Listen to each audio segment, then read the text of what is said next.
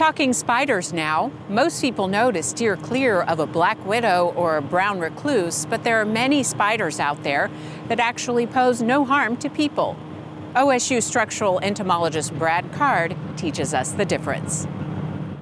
The black widow spider really likes to be in enclosed areas, in boxes, spaces between firewood piles, anywhere it can kind of hide and build a small web. Oklahoma, there's large populations of brown recluse throughout the entire state, can build up in large numbers into the hundreds or thousands, especially in abandoned houses, or say a house that's been for sale for several months and no one's been living in it.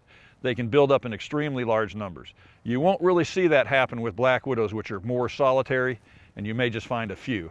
Egg cases are circular, spherical egg cases, whereas the brown recluse spider, its egg cases are pasted on the side of a board or a wall or a hidden area, and they look like little Hershey's Kisses, except they're white. They're not globular. And so the brown recluse spider, because it's called a recluse, it's reclusive. It's also called a corner spider. It hides out in corners, any area it can hide, like under a dresser, under a bed.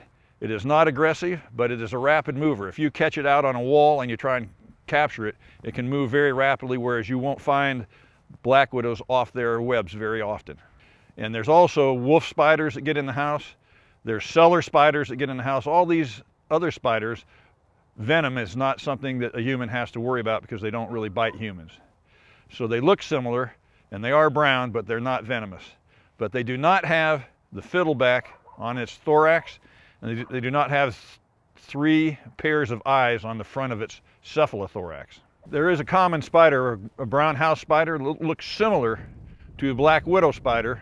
It's in the same shape, but it's more aggressive. It attacks larger animals, like even lizards, and it's not very venomous as far as humans go.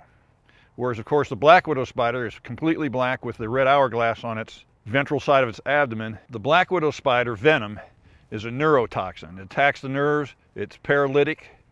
If you get bitten by a black widow spider, within 5 or 10 minutes, you'll have severe pain, almost a severe burning sensation, but you don't get the dead tissue like you do with a brown recluse spider. So you have a neurotoxin in the black widow spider, but you have a cytolytic toxin, which kills cells and tissues. You can get open sores and infections, whereas you normally won't see that with a black widow spider. Yeah, if you get any kind of spider infestation, it's always good to call a pest management professional. For more information about spiders in general, and go to the SunUp site, and they'll also have references to different spiders in Oklahoma.